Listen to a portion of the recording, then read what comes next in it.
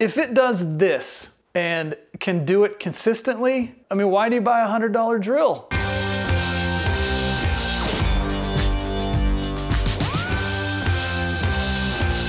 I'm looking for the cheapest drill that I can find on Amazon, and in order to make this mean something, I've got to put constraints on my search. So I wanted to buy the cheapest drill that fits the specs of the drills that are most commonly used today, and they're also the ones that I currently own. So this gives me a nice foundation for comparison. So my criteria are the cheapest cordless drill that's at least 18 volt. It also needs to obviously come with a battery. Now the reason I say that is because we'll come across some results that are pretty cheap, but they're tool only. So buying the battery to go with it will make it more expensive than other drills. After wading through page after page of drill parts, skipping the sponsored results, and being tricked for just a second by drill hangers and cases and other things like that, I came across this probably Whaley. I was pretty excited because not only was this ridiculously cheap, it was a 21 volt drill. But of course, that didn't last long because I noticed that the shipping was gonna cost $24.49. This was one of those listings that was trying to pull a fast one, so I kept on searching. I went past some Black & Decker 12 volt drills, some Ryobi tool only drills, and then I saw the most beautiful thing I've seen on the internet, a drill with brush attachments included for under $30 and free shipping. I have to hand it to them. The marketing department is making this drill stand out. But look at this picture. It's got a belt sander and some wood and the drill, and then the brushes. Okay. It also says that it's an impact drill driver in the title. That's almost certainly either false advertising or more likely just a misunderstanding by their marketing team of what an impact drill actually is, but we'll see when I get it here and get it opened up. This was the cheapest drill that fit my criteria, so I invited it to my house. I became the owner of a shiny new Power Smart drill. Well, would you look at what I got? Let's open this up and see our new drill.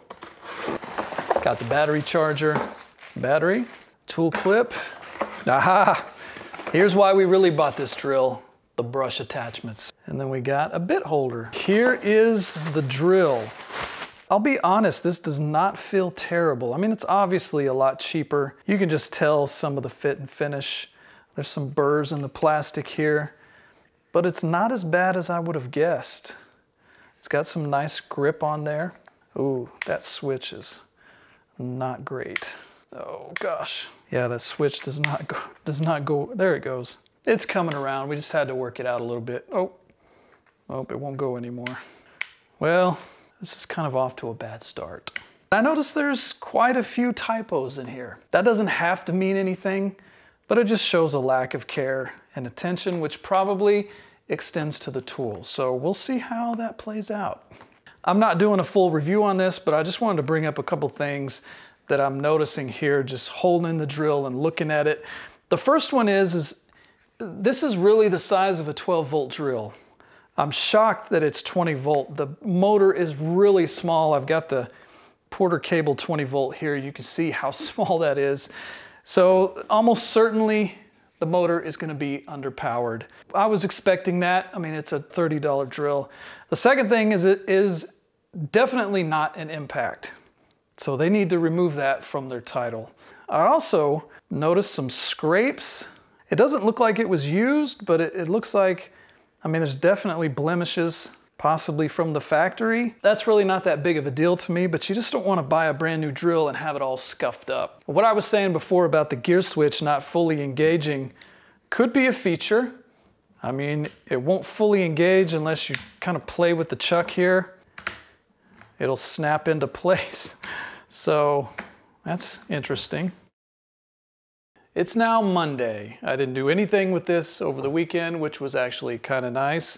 Now that I've got a charged up battery, I'm going to test the voltage on this, and then we'll compare it to the DeWalt and the Porter cable. Keep in mind that these 20 volt batteries are not actually 20 volt when you're using them. They only read 20 volt when they're fully charged under no load. As soon as you start using them, put them under a load, then they drop down to around 18 volt. So these should read a little bit over 20 volts since they're charged up. So let's start with the DeWalt.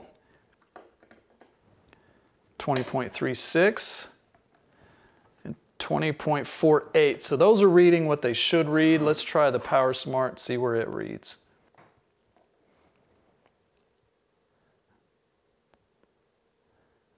So it's starting out around 20, but then it's dropping quickly down around 19, and that's with no load, fully charged. I can't imagine that all of these aren't using the same battery packs. Maybe they're not, but that would surprise me. It's more likely that the QA process is not as good for this one, or it could be the way they have it wired up inside. I don't know, but it's obvious that this is not holding the voltage that these other two are. We'll see how that affects the performance of the drill. All right, I've got some reflective tape on here, so let's test the RPMs, how fast this spins. It says that in first gear, it gets up to 350 RPM, second gear is 1500 RPM. So let's start in first gear.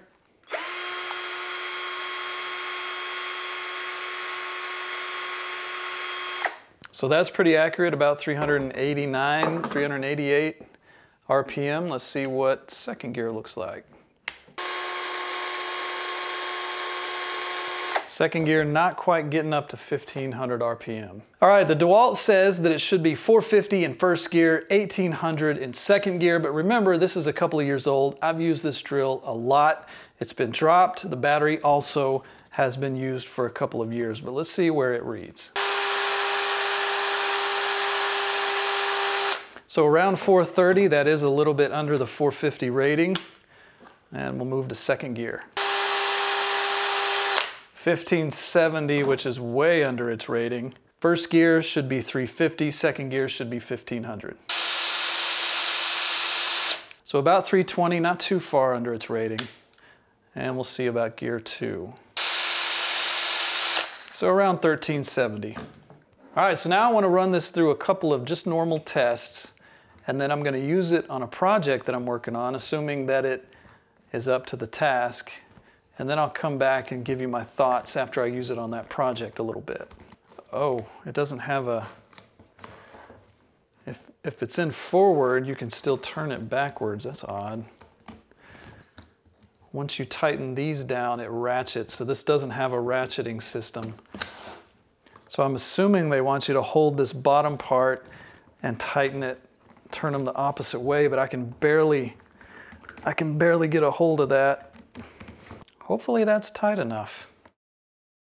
All right, now let's recreate just driving a screw into a stud. So this is just if you're mounting something on the wall, you find the stud and you want to drill straight into the side of it. All right, no problem there. Let's try a longer screw.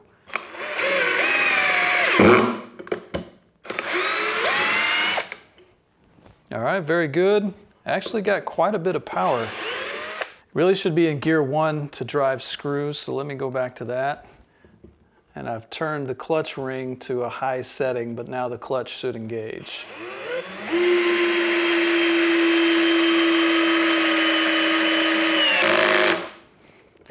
All right, very good. Let's take it up to 18. All right, let's see what it does in some stronger wood. This is walnut. I generally wouldn't drive a screw just right into walnut like this, into hardwood, but let's see how this handles it.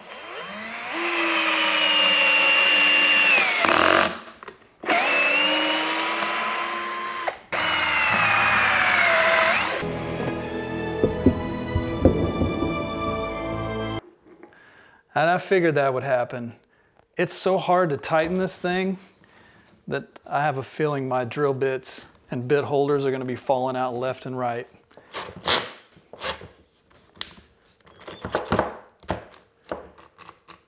Uh-oh.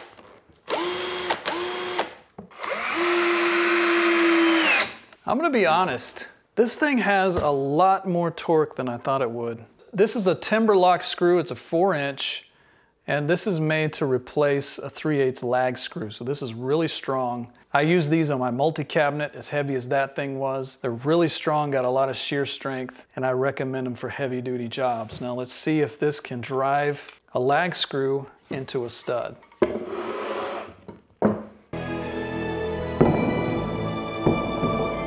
Don't want to drill into the workbench here.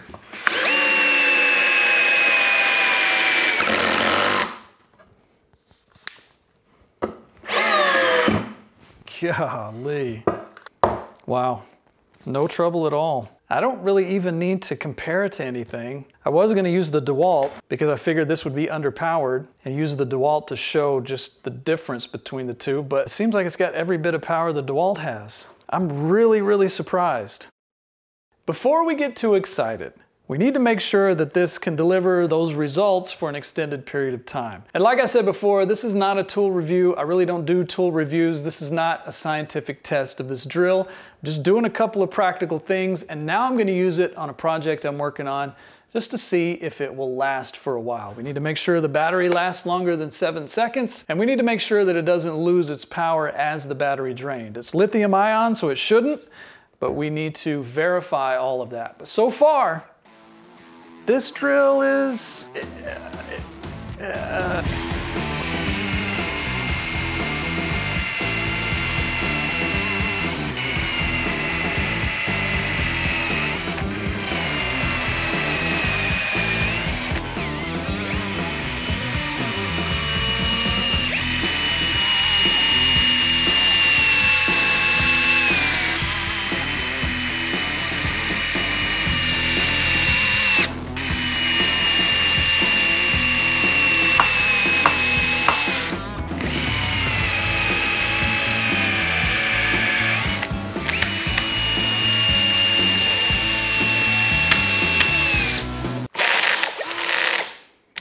If you heard that crazy noise there, it's because the switch didn't get engaged all the way. Because sometimes you go part of the way and it'll be okay, it'll engage. But that time it sort of got lost in the middle and was grinding the gears.